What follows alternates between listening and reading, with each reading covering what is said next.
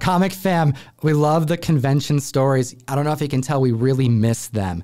I miss them so much because sometimes I really want to buy a nice book. And you can get books, you can get books if you're patient. You're, looking on eBay, you're hitting Craigslist, you're reaching out to your network, checking LCSs regularly, frequenting half-price books, wherever you can go. And the problem when you're buying offline is you never know really what you're going to get. There's always that risk, whether it be USPS or this person selling them, You can tell somebody all day long that you want something shipped in a box. Doesn't always mean that it's going to be shipped in a box. And I want to chat about a recent purchase I made. I'm not going to talk about where I got it, but I will say I bought it offline.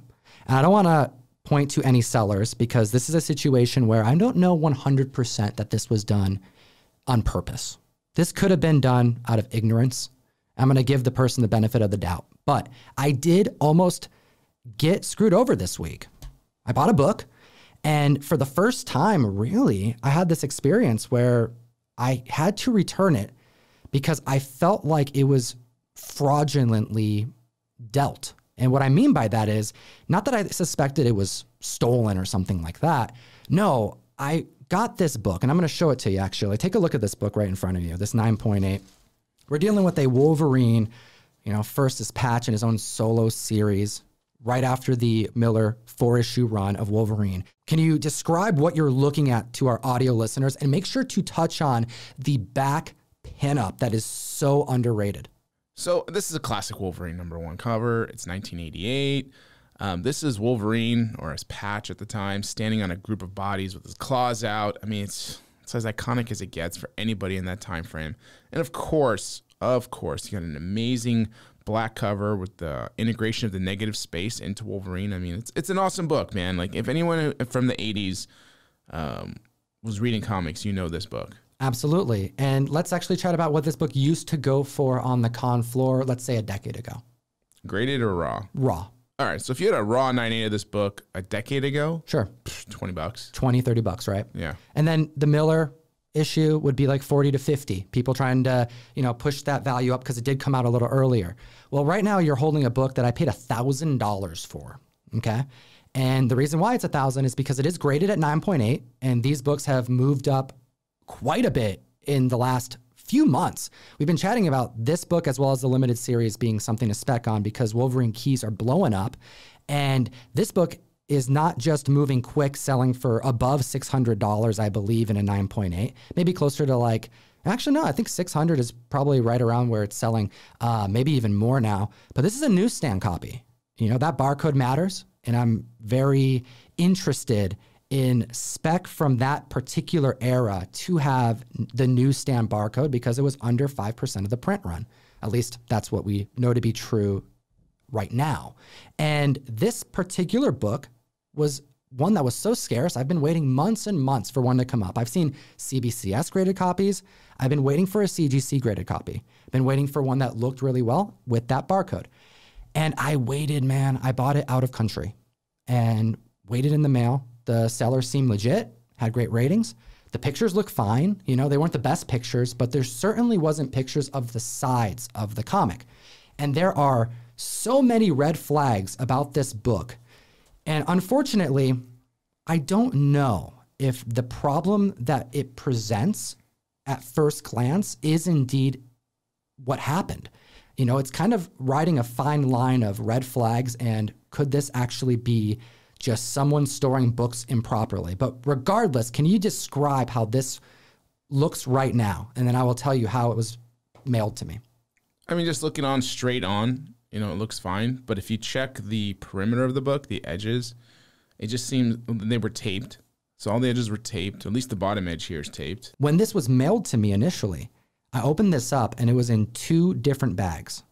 So there was layers upon layers, and it looked gorgeous in the 2 bags. Pulled it out, and the entire perimeter, minus where the sticker with the label information on the very top, the entire perimeter of that slab had Scotch tape all around it.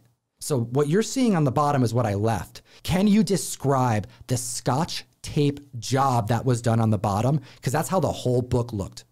It's a pretty good job. I'll be honest. It's meant to look very seamless and clean. So it isn't like you Scotch tape this with 8 to 12 pieces overlapping each other. It's just a very nice strip. It's very dull in color because the tape is dull in comparison to the plastic. So it just looks like someone trimmed to make it look like a film almost on the edge in a kind of malicious, sneaky kind of way, maybe? Sneaky is a good way to put it. You know, first off, can you think of any reason to put tape around? Yeah, not at all. I mean, even these older cases, yeah, they could be bent a little bit. You can move them, crack them open just a tad. You know, they're older. They've improved over time over at CGC. But I can't think of one reason to put tape around the entire perimeter of the book, let alone the danger that it would be that if this was somehow removed and replaced with another Wolverine newsstand issue #1 that was in high grade, that this multiplier of the barcode would be in line of the kind of money you're trying to make off a small fraud attempt. Yeah, so you're saying someone pulled a switcheroo here. They kept the 9.8 label because it doesn't say newsstand on here. It just says 9.8. So if you switched out the newsstand with a regular direct edition, I mean, yeah, you could be coming up on it pretty good. Or any real copy in here that's not a 9.8. Right. Maybe a 9.6. You never know. 9.6, 9.0, 9.2. Most people just read the label. Not everyone gets in there and takes a look at the book. So, I mean, there's always that chance. This is a nice looking book. It's really nice, man. It was a tough decision to make. But the thing is that although CGC does do reholders, the sides of this slab, you can move them far enough to see that it's not completely sealed in the top right or left. Like one of the corners is just enough cracked that I would suspect CGC would demand a regrade of that book. And that's way too much of a risk, regardless of how nice that book is.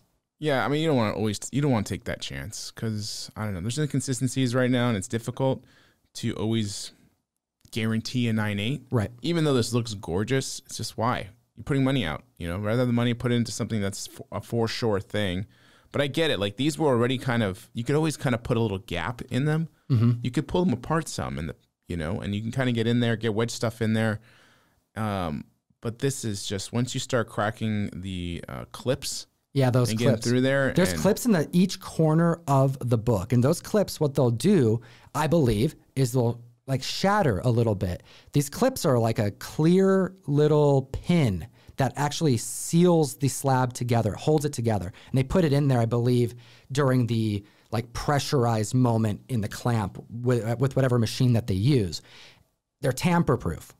So when they're tampered with, that indicates to CGC that, oh no, this is now destroyed the grading credibility. So although I am not 100% certain that this was intentional, I'm giving the person the benefit of the doubt. Fortunately, I do have a route to go to make sure that I'm protected. But this is a great learning experience, not just for myself, but for other members. You need to look at your slab. If I took this out of the box, the way that it was presented and said, oh, I got a 9.8 newsstand, I'm happy with it, let me put it with all my others, and not pulled it out of the multiple bags, I literally didn't notice the tape at first. I was looking at the book. I was looking at the grade. I was looking at the case quality. It wasn't until I started feeling around the edges, looking for cracks, because I'm like, oh, I don't want a cracked case just in case, let alone tape around the entire perimeter of the slab. So look for those red flags, comic fam. And also, I had a very interesting moment when I was chatting with the guru about this last night. And he says, oh yeah, I got a story too. It's funny. It's also about the same character. And I'm like, oh, dude, you have a story about the switcheroo? Somebody doing something wrong? And he goes, yeah, man, it's pretty cool. I'm like, okay. Well, I'm thinking, like he has like a random graded book that he had this done to. What could be better than a Wolverine 1 newsstand 9.8 that I just dropped $1,000 on? And this mofo says, oh, dude, I have a Hulk 181 that I bought that was graded at 9.8. What the hell, dude? I've never heard this story. What went down? So, yeah, it was 2011. So it's 10 years ago, about a decade ago. And I remember, again, dealing on eBay. At the time, that was just a pretty prevalent place to go for comic books. And there was a Hulk 181 9.8. I was like, oh, this is awesome. I want this book. It had a strong sale.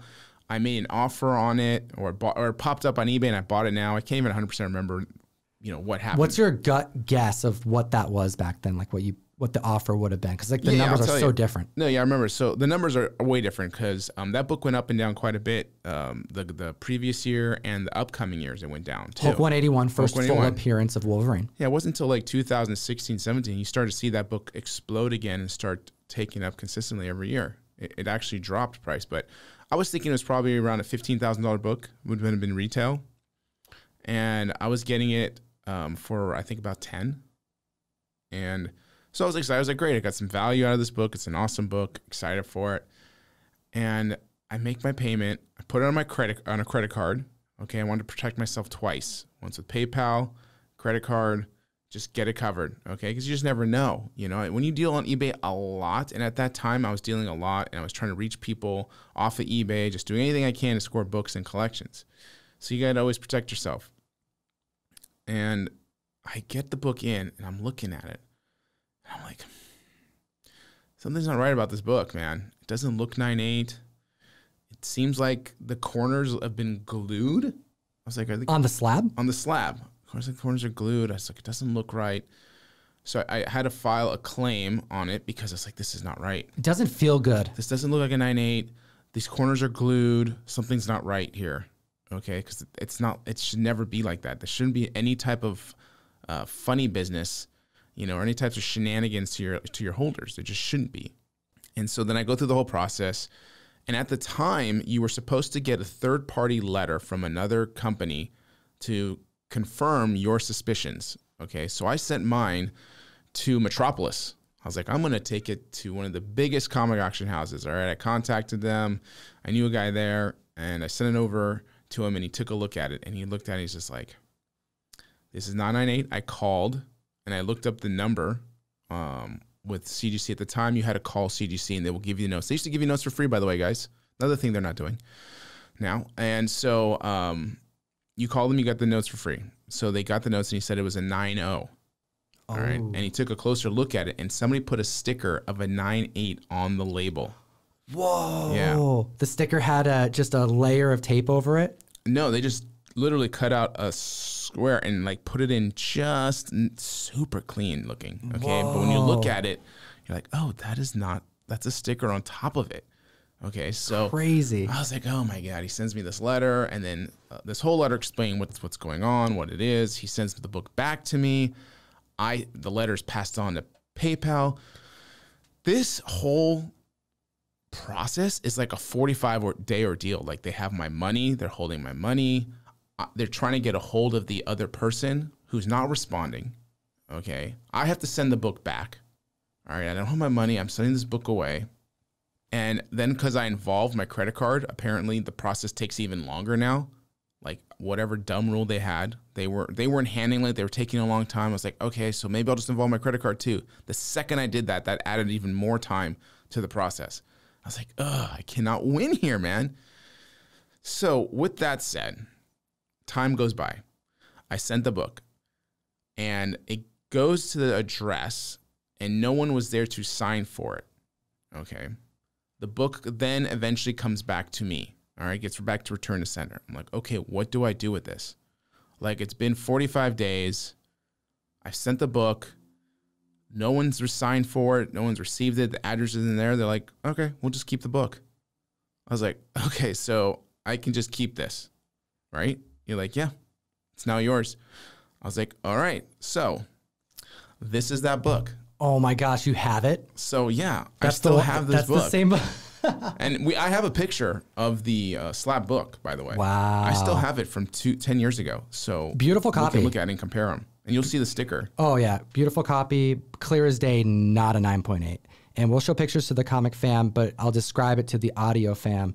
We have right on this cover, aside from the greatest Canadian superhero battling the Hulk with the Wendigo, just looking triumphant in the background because he's getting help, We have multiple, at least 5 different color-breaking creases on the spine, as well as just a near perfect cover. I mean, I don't see much because of this Mylar, but you know what? In the light, I can see dents. I can see some, that's on the comic, I'm assuming.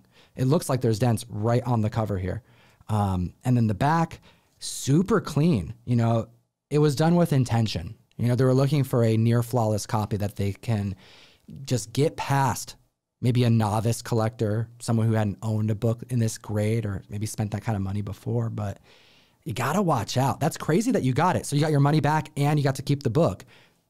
Fascinating. It was a stressful 45 plus days because I wasn't sure what's going to happen.